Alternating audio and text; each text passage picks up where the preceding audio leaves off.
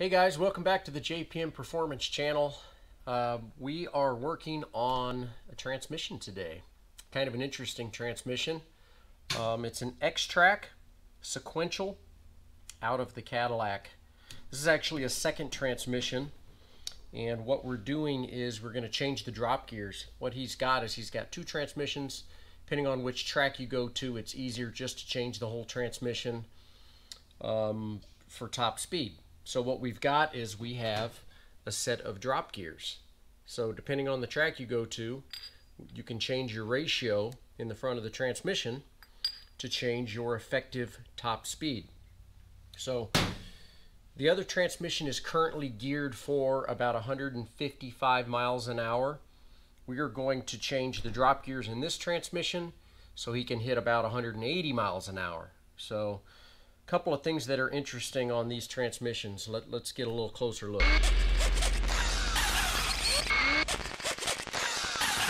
These transmissions are pretty tidy, pretty small.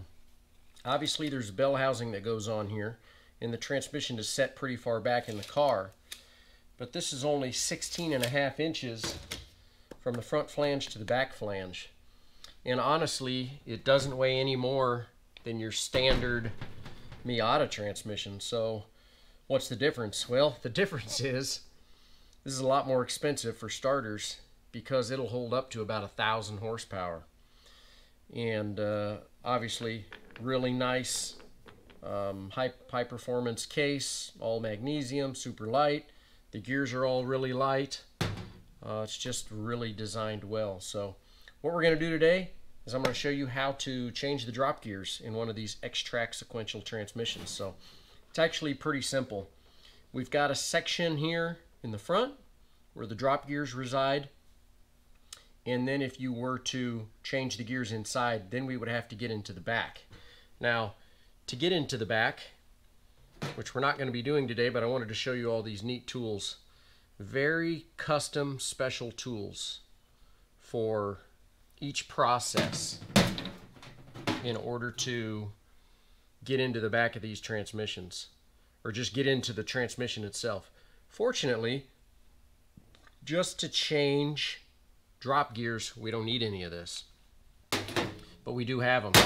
Sometime when I get into one of these, we'll do another video on that. But this is, I'm at the track, my gearing's wrong, I don't have a second transmission like some people do. But I do have a set of drop gears. It's not hard to pull these transmissions out of the car. It's just 4 bolts here. Once you have your drive shaft out and your shift linkage off, it's actually pretty simple. So let's get into it. So there are a number of nuts. This one here is really the only tricky one because it is captured right here. So you can only pull it back so far before we have to get the other nuts off so that we can get it completely off. You'll see what I'm talking about. So we'll get this one backed off as far as we can, and then we'll get into the rest of them.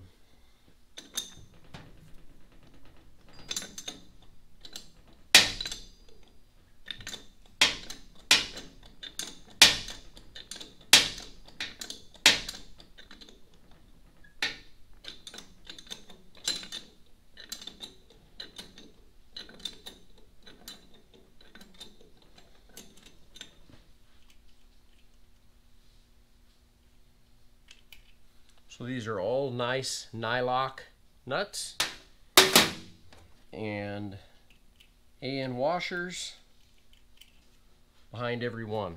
So let's break the rest of these loose. Some of them are recessed up inside here. We'll just break them loose.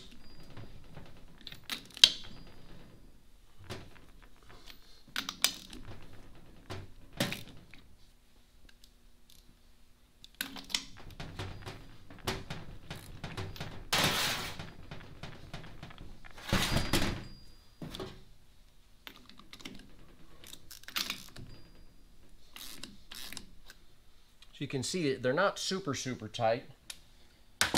They don't need to be.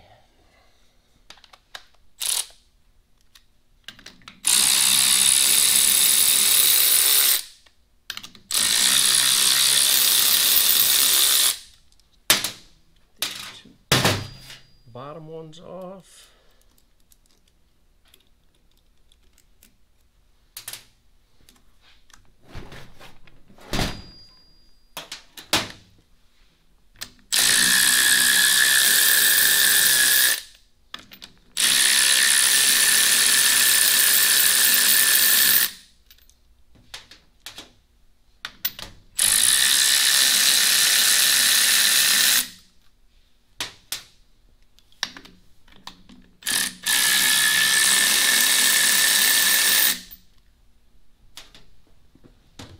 Okay, got all the nuts off except for this one because it's gonna hit right here. Do not use a regular hammer. Use a little dead blow on the back side of the aluminum. Just give it a little tap and it'll come loose. We'll get this last nut off of here.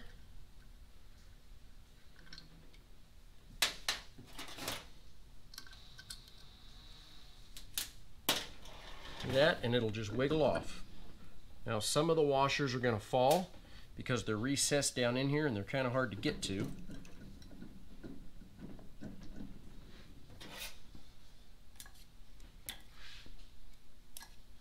There we go.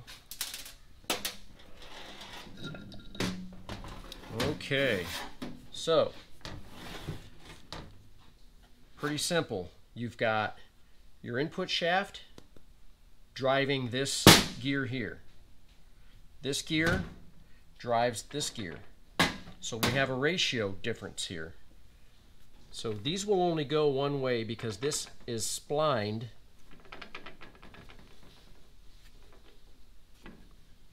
right there. So it has to go onto this counter shaft. So that one is being driven.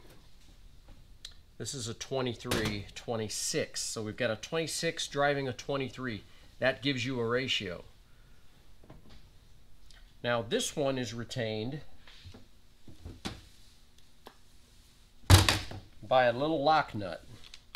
And it's not super tight. Generally, I'll put just a little drop of red Loctite and just this little 3/8 gun should pull it off. There we go.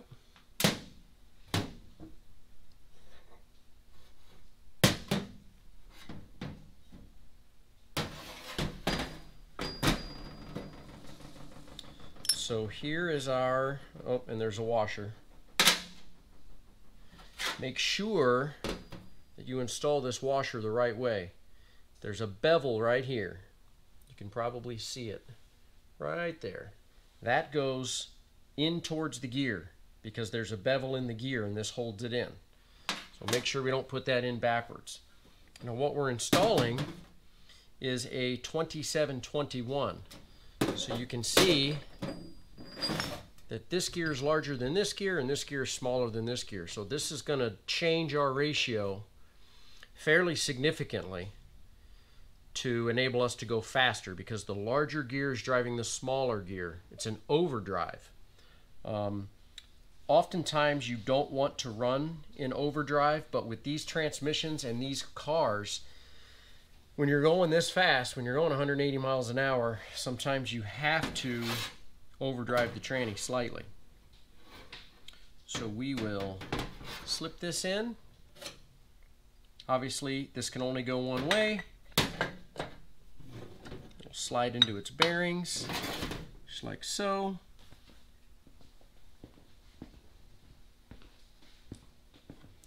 Just a little drop of Loctite, not a lot. Our washer oriented the right direction, and then our nut. So how tight do we tighten this? Well, if we had a fixture to where we could actually lock this input shaft in position, you could probably come up with a good torque spec, which is only going to be about 35 to 40 foot-pounds. If you have a gun that you're used to, and you kind of know, and you can watch the nut, that's all you need, right about 40 foot-pounds, and that will hold that in there. I've been doing it this way for a couple years, and it's not been an issue. So Now these cases are all O-ringed. So you can see the O-ring here all the way around. Take a good look at your O-ring. Make sure it's in really good shape. Wipe it down just a little bit. Always a good idea to have some spare O-ring material as well. So we'll move these drop gears out of the way. We will simply install the new drop gear. Slides right into place. And we'll slip this back on.